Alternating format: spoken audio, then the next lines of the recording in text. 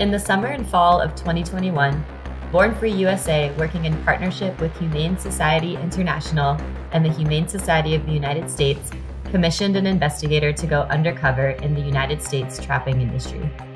The investigator, whose identity is protected for their safety and anonymity, attended the National Trappers Association convention in Iowa, as well as a state-sponsored trappers education course provided in partnership between the Iowa Department of Natural Resources and the Iowa Trappers Association. Through contacts made at these events, our investigator posed as a novice trapper and went out on trap lines with 3 trappers to witness trapping firsthand. What he saw, heard, and documented was harrowing and lays bare the true cruelty of trapping. Just as distressing, the material reveals the ways in which government officials help promote and facilitate trapping, tantamount to government-sanctioned animal cruelty. Trapping claims the lives of millions of animals in the United States each year. It is practiced throughout the country. Traps can be found on public, private, and even protected lands. Animals such as beavers, coyotes, foxes, raccoons, and skunks are commonly trapped, though they are by no means the only wild animals to suffer in traps. There are approximately 96,000 to 146,000 active trappers in the United States. They engage in trapping in order to procure animals' fur in the name of nuisance wildlife control and simply for sport.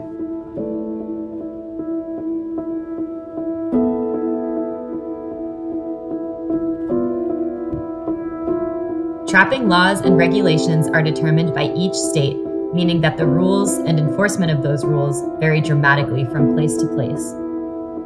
While our investigation was carried out in Iowa, the methods documented are consistent with trapping across the country.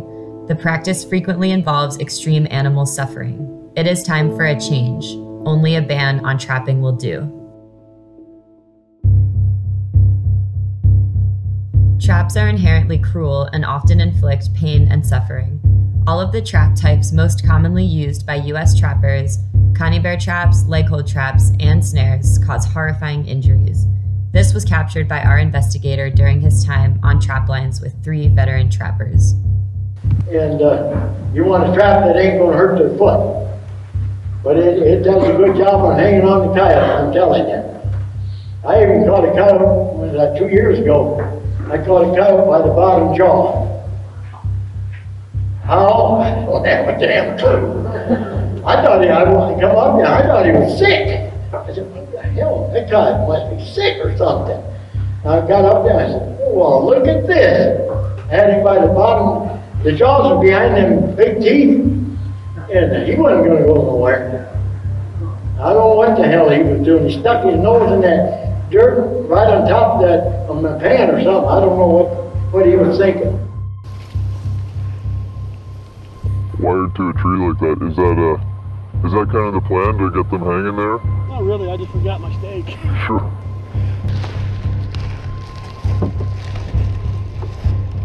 So with snares, does it normally kill them like that, or has it? Depends.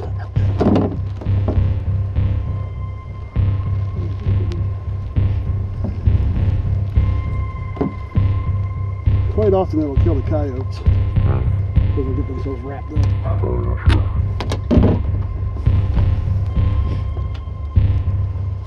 Good.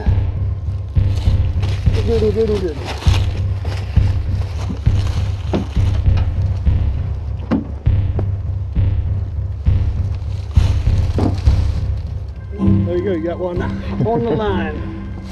Solid. There you go. Get a picture from my dad.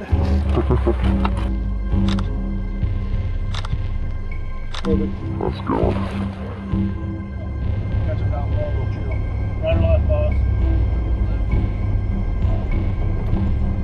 Catch them down here, they'll shoot. Catch them up here, they'll shoot. That happen a lot? You had it. Just fucking arm there. Just Oh.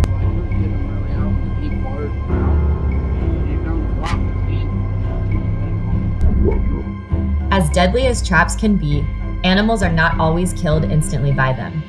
Animals can languish in traps for hours or even days, suffering drowning, predation, exposure, shock, injury, or blood loss. Oh, he broke the arm. No, he broke his own arm. Have to be very careful skinning it. Well, we'll attempt it if it don't work. It's fresh. Well, probably killed this morning. Sometimes, animals are still alive when trappers return to check their traps. What happened So that's his back foot, here? back toe. Okay. Got ripped off or? Yep. What follows is disturbing. The trappers brutally beat and shoot trapped animals in order to kill them.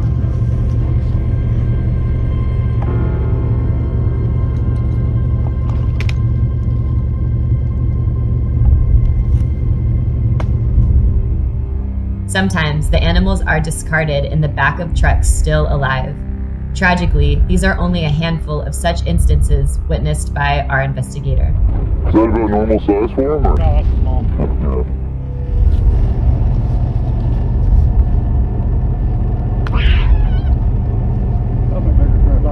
He's not dead. He's not dead. Flip him over and throw punch him before you do anything. Not dead. Just start telling you, I can't get you. Right across the back of the neck. Come on, Johnny.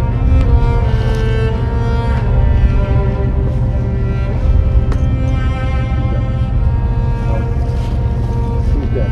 Run down here. How can you tell? Go do a tail flop. I grab him. Oh. Very good. Killed the coyote.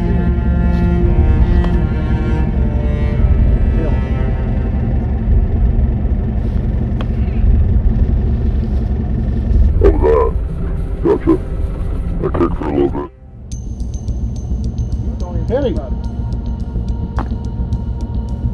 Not dead, but he's at least stunned real good. You sure? He might be dead. Throw him up here and throw the bat. Feel his heartbeat. Then I usually go like this. Right across the throat. Right. And then it's a bloody mess in here. What was this? Mr. Kuhn is not dead. Right. Still there. Hey, what are you doing? Come on. He's not dead! I'm big boy.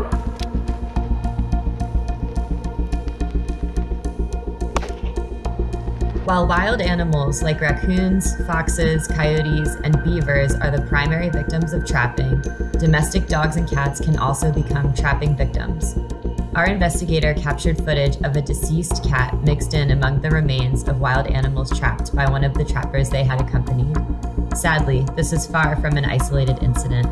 One of the most disturbing aspects of trapping is that all of this cruelty and suffering is sanctioned, even promoted by government officials and state agencies. While at a state-sponsored trapping event, our investigator documented instances of state officials explaining loopholes around state trapping laws and otherwise promoting trapping. Are you allowed to shoot them? Not with a shotgun. Like mink, muskrat, and beaver, I think are protected. You can't shoot with a shotgun. But neighbors had him in his pond, destroying, plugging his culvert, so he's got a nice thermal on his 17 for coon calling and hunting. So, I guess if it ain't legal, don't tell the DNR over here. I didn't know if you were allowed to. It's illegal to shoot over water too, though, with a rifle.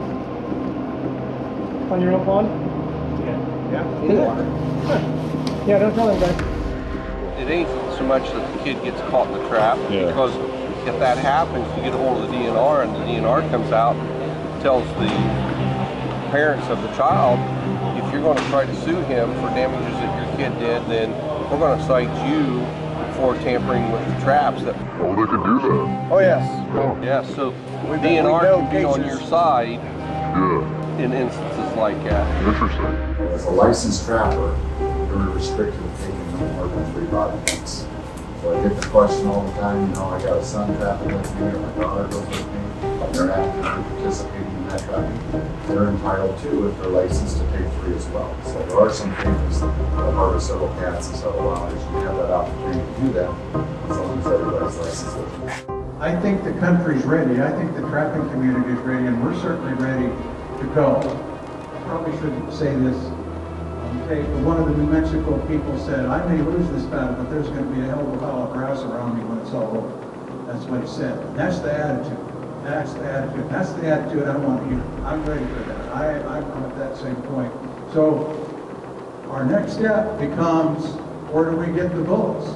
The trapping industry claims that trapping is humane, part of a long and important heritage, and requires respect for animals and the environment. But does this look like humane treatment and respect to you? And I was bow hunting one fall, and I shot a buck. It was a night sit. I shot a buck. It was a liver hit, so I let him sit. I came back in the morning tracking, and I kicked something off. I didn't know. I thought just more deer. I finally recovered the buck, and his whole back end and everything was eaten by coyotes.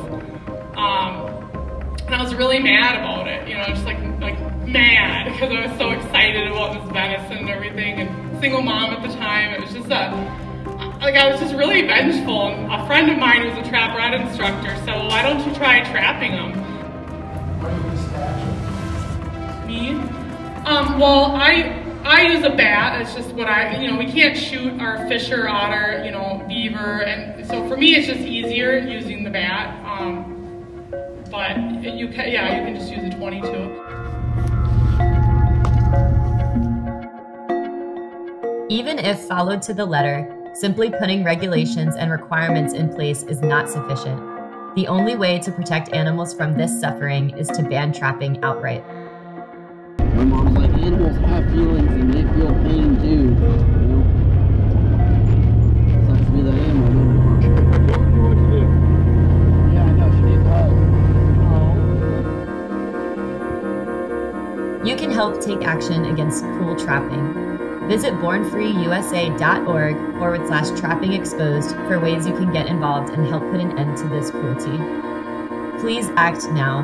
The animals need us.